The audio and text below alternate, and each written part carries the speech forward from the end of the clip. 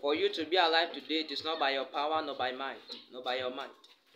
It is not because you are handsome. Many were in the money, but are unable to be in the presence of God. That is why the devil always fights people not to be in the presence of God, because God promised blessing to those that are in His presence, to keep the Sabbath day holy. Hallelujah. So, I want to thank God for His protection upon my family.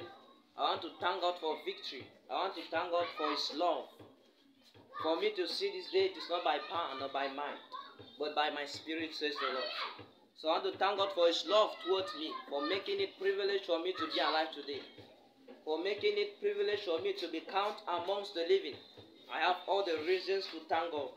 When I look left and right, I have all the reasons to thank God.